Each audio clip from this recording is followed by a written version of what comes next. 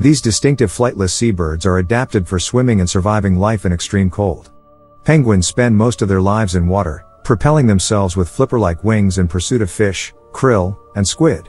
They have a thick coat of short, stiff, overlapping feathers that streamlines the body, repels water, and conserves heat.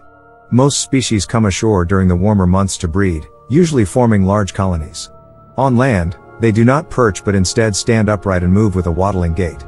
Penguins are confined to the seas of the southern hemisphere.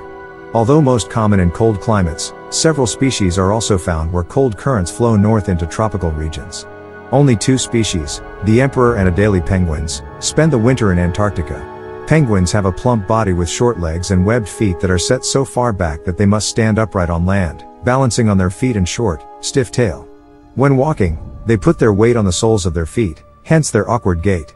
On snow or ice, they may toboggan on their bellies, using their feet and flippers for propulsion. A penguin's body is streamlined in water, and is covered with extremely short feathers that form a sleek, friction-free surface. The wings are specially flattened into flippers. When underwater, they use their feet and tail as a rudder. Penguins have 3 layers that provide waterproofing and insulation: a dense mass of overlapping, oil-tipped feathers, a thick layer of fat under the skin, and, in between, a layer of air that is warmed by the body. The plumage of penguins is black or gray above and white below. Any coloration or ornamentation, such as crests and eye tufts, is confined to the head and neck. Most penguins breed in colonies, which can consist of hundreds of thousands of birds.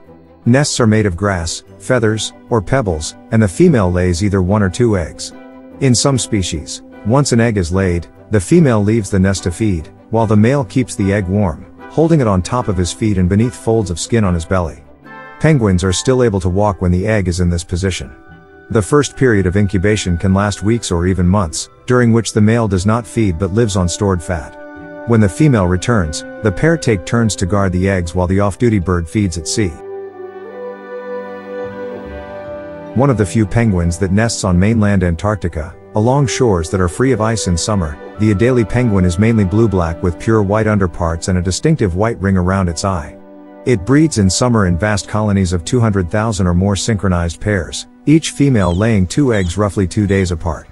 Both the male and the female incubate the eggs in shifts. The Adelie penguin is relatively aggressive, and adults are often observed stealing. This mainly blue-gray bird is the smallest species of penguin, and also one of the few that remain fully active after dark. During the day it forages at sea, but after sunset in the breeding season, it returns to land, coming ashore under the cover of darkness. A highly vocal bird, it calls at sea and on land. Little penguins normally nest in underground burrows, but they also breed in caves, crevices, under bed of sticks or grass, and the parents take turns at incubation. Chicks are brooded for 7 to 10 days and guarded for a further 13 to 20 days. At sea, the little penguin feeds alone or in small groups, catching small fishes and swallowing them beneath the surface.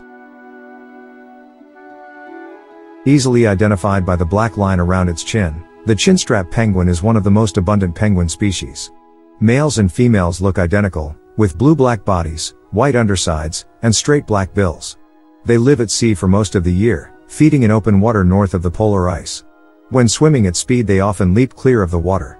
Or porpoise, which allows them to breathe and coats their bodies with a layer of air bubbles, reducing friction with the water.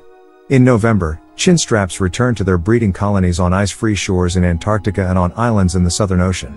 Here, they make their nests by scraping together small stones to form shallow cup. Chinstraps tend to be more aggressive than other penguins, particularly when breeding. They steal stones from their neighbors and chase away any larger penguins that attempt to nest nearby. The female lays 2 eggs, and her sea-by chick fledge and sets off for the February or March, when the southern fall begins. Chinstraps feed almost entirely on krill, and their current population growth, like that of Antarctica's krill-eating seals, may be linked to the decline of krill-eating baleen whales. Also known as the Cape ape penguin, the jackass penguin is the only penguin that breeds in Africa. It is found from the wild coast east of Cape St. Francis westward, and northward to the Skeleton Coast near Walvis Bay in Namibia. Physically, it bears a strong resemblance to the Magellanic penguin from South America, although it has a single black breast band rather than 2. It feeds on small fish such as pilchards, sardines, and anchovies, and gets its name from its braying call, which may be heard on shore when it breeds. Jackass penguins nest in burrows, And in the past, many of their nesting sites were destroyed by farmers collecting their droppings, or guano, for use as fertilizer.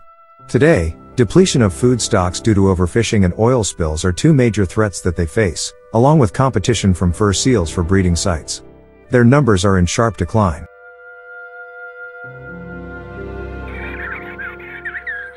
The largest of all the penguins, this bird has highly unusual breeding habits. In winter, the female lays one egg and goes to sea, not returning until the spring.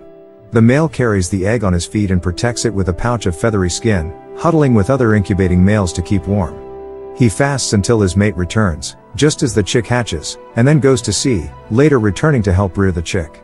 This species can dive to depths of 1,750 feet, 530 meters, for as long as 20 minutes, and travel up to 625 miles, 1,000 kilometers, on foraging trips,